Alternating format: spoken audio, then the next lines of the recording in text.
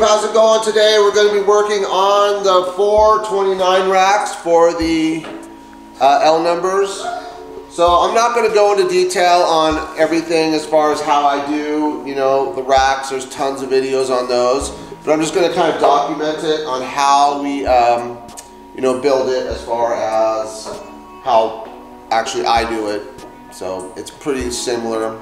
Basically, it's the structure and make sure it's stable side to side. Hi guys! So we're going to start on this. Now I'm going to document it the best I can as far as time lapse and everything like that, and just kind of go over as I see stuff that needs to be addressed. But really, it's about setting it up as far as the tanks, about the distance, and then I put the 3 2x4s in the middle there, and that kind of gives me the distance of total rack width and length. So let's get going. Lily, you gonna say hi? Say hi. Hi! Hi! It's Say hi. Hi, YouTube. Okay. And then Ryan, are you gonna say hi? These are my helpers today. It's a little cold here, so we're in my basement. All the HVAC has been set up, but the vents aren't exposed yet. I have them all blocked up so we could make sure we're getting enough heat upstairs. But I'm gonna have to open all those up soon. So Lily, be careful. Be careful. Be careful. So it's about 9 degrees right now outside. So until we get everything down here as far as you know, the carpets and everything, it's gonna be a little bit cooler. So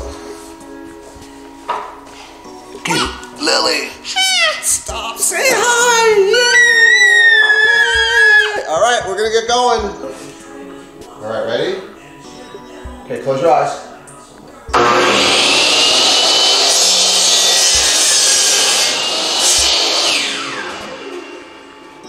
All right.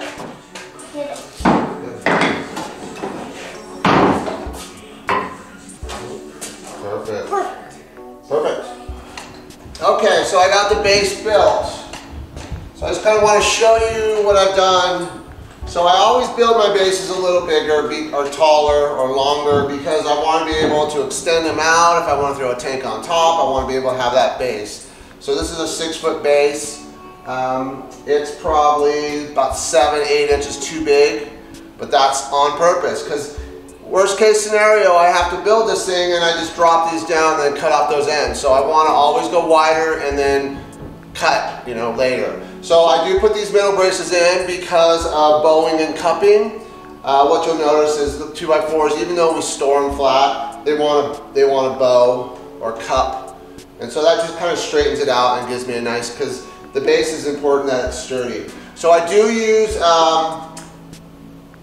so I pre-drill all the holes because I don't want to crack. So, and if I was doing all the same racks, all the same exact sizes, I'd figure my measurements out and I would cut a bunch of boards at once. But because these racks are custom and each one's going to be a little different as far as direction of the tanks or where they're going to sit in my room. But the main reason is, the reason why I'm building my racks is if I was to buy metal racks, you're probably talking $250, $300, and they're wide, so they're 2 foot wide. And in my fishing right now, space is very tight, so I have to get these things custom fit in there, and that way it maximizes my whole room where I can put literally all these tanks are going to go in my room still. If you see my room, you know it's pretty packed already, but I figured out a way to put all those in there and still have room for some more if I want. So one thing I am doing is I'm getting rid of all my 10s. I will have about 4 or 5 10s in there left for like breeding ram pairs and stuff like that. But I just find that 10s are too much maintenance because I got to constantly stay on top of them. So nothing will be under 20 gallons, except for those few 10s. I will keep a couple because they're nice to do like small quarantines and stuff in, so it's good. Because most medications come in, you know, 10 gallon increments, so it works. But 20s are nice too because you just cut that or double that 10 ratio. So this is the first step, and then I'll build off of this. Now, you see my tanks below here, and I have those 3 boards in there. So the middle board, because it's going to be over 4 feet, It'll be a 6 foot. It's actually a 5'6", I think, or 5'5" is the actual rack. But because I'm going over 4 feet, I'm gonna have to put center supports in, so I don't get any bowing or cupping in them. It's very rare to get a bow or cup this way. It's usually, you know, this way. But what I found is at 4 foot, I'm just comfortable not putting middle braces in, but anything over that, I like to do that. So I'm gonna keep going, and then I'll just kind of break down each section, how I do it and why I do it that way. Now, is this the right way, the wrong way? I have no idea. It's my way. I've built, I don't know, 30 racks over my days. I would really enjoy just going and buying the steel racks, but literally it cuts off a lot of my paths because I do barrel cleaning. So when I clean with barrels, I want those barrels to go through my room. So I'm constantly building everything around that barrel where it can get through. But that barrel is also a perfect size for walking, where I don't have to turn to go through an aisle. I can walk through all my aisles straight. But that's about it. So I'm going to keep going, and then I'll kind of just go through each step and pre-drill. And I really love the deck screws. So that's one thing is you'll notice is I don't use Phillips screws.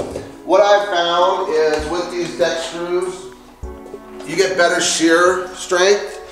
So I use a 10 by 2.5. But because of these, they have this driving bit in it. So I don't know if you can see that or not, if that shows up. But anyways, it has, so on my, it has this star bit on it. I forgot what they call it. I think it's a star bit. But what happens is you get better grip, so it drives a lot easier and you don't get any slippage. With the Phillips, you tend to slip after a while because they start to wear down, where this thing grabs and puts it in. So I like these a lot. And also, you know, these things are designed to hold people on decks. So if they're gonna do that, I mean, you're gonna see I over-engineer these things. I haven't really built houses, but I've fixed houses up, and I understand how shearing works and stuff like that, and also, you know, how structure works. So I overbuild them because I don't want to have to ever fix it. You know, I don't ever want a tank collapsing on me. So you'll see I go a little bit extreme, but for the extra, I don't know, 10 minutes and probably $15 in wood. Alrighty, so we've gotten the first level done. I ran into some issues with the house, so I had to take care of a couple things, so I'm back, and I put this together. So you'll notice that I've thrown a middle stabilizer in there, and there'll be a metal stabilizer going up to the next one. Now I wanted to make it high enough where I could store under here, so I'll put like shelving under there and everything. And then let's say it's, because the floors aren't level, they're just not level. So let's say I have a little rock in my, yeah, there is a little bit of rock. So it's on this side, it's a little high. I'll take this. So I don't know if this is the front or back yet, so I'm gonna pick the best for the front and the back. But I'll just run some shims over here too. So, and this floor might be much different than the floor in there. So I just wanted to kind of show you that you're never gonna get them exactly level. It's impossible. But what you don't want, so it's not bad if the tank is up this way or this way or this way or this way. It's the twisting. So if this corner and this corner are opposite and they kind of rock a little bit from here to here, you're gonna get a crack. It'll crack eventually. Now these 29s, it might be okay because it's not holding a ton of water, but 100 gallon, 150 gallon, you definitely wanna make sure that your corners on the opposites are not. I did here as far as the supports. So these are the structure right here, okay? These are what's most important. This is what's holding the weight. So you figure 30 gallons, that's about 600 pounds on this, and then there'll be 600 pounds on top. Now that's just a good average to figure. Just take the gallons and times it times 10, unless you're putting a ton of rock in there. Now if you're putting a ton of rock in there, you want to add some weight, but mine are going to be bare bottom. And then so these are the structure, here to here, right? These are guides. So these inside ones, they have no structural integrity, but what they are doing is helping the structure so it doesn't tilt side to side, back to back, okay? And then this gives me enough room to run this one outside, up along here, and what that's gonna do is gonna come up and across, and then it's going to tie into those. And then if I want, I can throw it outside to make it even more structurally sound. But usually that's enough, because by securing it here, along here, into here, you're going to get enough structure. Now you might get a little bowing over time, side to side. So I'll look at that, and if that's the case, then I'll throw another 2x4 on the outside. But pretty simple design. This is how I build all my racks. But like I said, there's a ton of stuff online if you want to find a different way to build a rack. So just understand that each of these racks is custom. So there's not, you know, a set design or dimensions. It's like that. It's kind of just as I go, I'm setting the tanks on, I'm measuring the tanks. I want to make sure there's another structure here that can come up in between them. I have enough to go on the outside here. But also, I don't like to leave my tanks so tight. But front to back, yes, I put the 2x4, and I leave about a 1/4 inch on each side of the 2x4 so it can sit on that flush. Okay, because really these corners are the key. So, and I don't use, sometimes I put plywood under it, but I'm not gonna on these.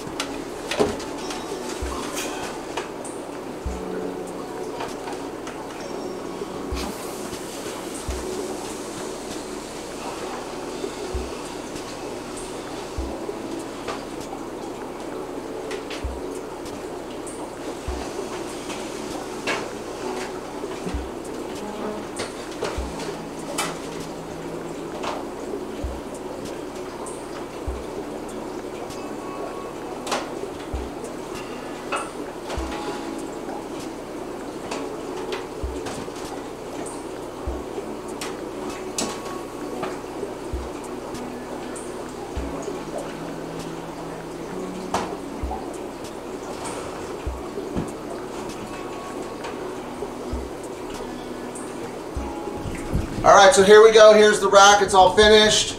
I built this rack so we could get it to the water, so the main's right there. I wanted to have that main accessible. That's the main for the entire home. Right behind that that insulation is the shutoff valve. So I want to have access to that at all times. So I built this rack purposely on this size because I wanted it to go a little long here, and that way I could bring the two, have the supports on the inside, and then I could have the rack these close together on the bottom, but also that way I could bring these tanks over, so this one's not behind that tank and that one's just barely behind it, which is fine, and this tank comes over, but that gives me enough length there to put the supports in and everything.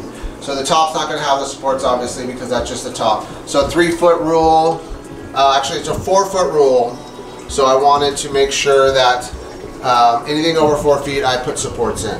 So let me put this up real quick and then we'll talk about some other things. So I wanted to make it so I could feed easily and change water easily. Bottoms aren't painted yet. I'm not sure. I might run sand in them. I'm not sure exactly what I'm going to do as far as what fish. So depending on what fish, if it's corridors, I'll probably do sand. But I'm just not quite sure what I'm going to do with these yet. And these can turn into Discus grow outs too. They're 29s. So it holds 25 gallons of water net. Or gross, I'm sorry. And then I wanted to make sure I had access to my window. So I can open my window in the summertime if I need a little bit of fresh air because it gets warm here in the summer. I've gotten this room and I've walked into like 92 one summer day. So I want to be able to crack that window, get some fans and circulation going. And it's hot in here. So it sucks that I had to bring this in, but the last thing I want to do is build this thing out there and then have to take it all apart to rebuild it in here. So it was kind of a pain, but it was such a tight fit, and that's one thing I have to say about building a fish room is plan, plan, plan, plan, plan. Always over plan, and that way when you execute it, you're not guessing because, you know, I'm dealing with inches here. So this rack total cost me about $75 to build, and I'm going to say 2 hours total build time, but I probably could have built it in an hour and a half if I didn't have so much going on. But let's call it 2 hours. 2 hours and 75 bucks. So a metal rack, $300. The Gorilla racks, $300. $250 you can find it for. But the problem is with those is they come out 2 feet. So it would have came out about to here. So I wouldn't have been able to do this with a Gorilla rack. So that's why I kind of built my custom. And all my racks are going to be custom now because everything is so tight. And I got to have walking spaces. So you can see here that, you know, I have enough to run my barrel here. I don't do automatic water changes. I just think it makes you lazy as a fish keeper. Personally, my first fish room, I actually had automatic water changes, auto feeders in there. And it's kind of the reason why I got out of it for a while, because I was relying so much on those water change systems that I would notice I would stay out of the room for a few days to a week sometimes, and I'd come back and there was always a problem that I didn't take care of, and I could have if I'd been, you know, at the fish room. So that's one reason why I built this fish room like this, because my thought process is if I'm not going to take care of it, I'm going to shut it down. I'm not going to just put it on auto. If I got to be down here 2 to 3 times a day minimum, okay? And if I'm not going to do that, then the fish room's going away, because I'm just not in the mood to deal with problems. So I try to touch all my tanks at least once a day. I try to come down twice a day. Some days I can only get down here once a day, but I at least do once a day. And I just find the auto water change just makes you lazy, because you're relying on them a little too much. And it's like, oh, I don't need to go down there. The water's changing and all that, or the auto feeders are firing. I'm good. So it's a choice you have to make, okay? And for me, this is the way I wanted to do it.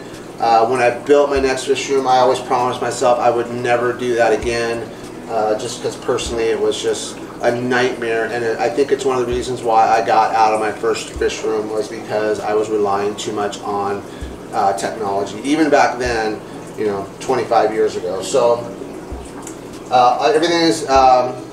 And now, as far as auto water changes, if I could do like a manual switch, that would probably be okay, because I could be in the room and do that. But I just find that I actually like being in the water. I like looking at the tanks. I like touching the tanks. I like getting the bottoms clean. I like cleaning the filters. I like doing all that stuff. And I know that some people don't like doing that.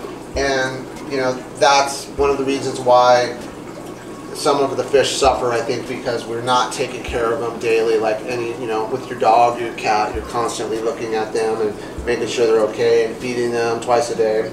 So, and cleaning up after them. So, but I just want to thank everybody for subscribing. I want to thank everybody for watching the videos. It's been really amazing. I'm pretty blown away that people want to, you know, come in and see my fish room and, you know, listen to me ramble on like this. But so this is just the one rack. There's still 2 more full racks to go.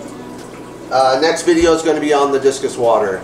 I'm about 50% done. I'm doing it a little bit more of a old style with you know, kind of breakdowns and stuff like that. So I know there's not much fish in this video, and if it doesn't do well, that's fine. But sometimes I make these videos just to help people, because when I started in this hobby, there was really nothing as far as information. So we were constantly trying to get information, and really it's, you know, trial and error, making lots of mistakes and then learning from those mistakes. But, you know, talking to other breeders and going to fish clubs, and really that's the only way we could read books. And the internet was kind of new, but there was just what do they call them, the chats or whatever. There wasn't really websites or stuff you could go to and check, and the information was sketchy anyway. So that's one thing we have now, is the internet, which makes things awesome.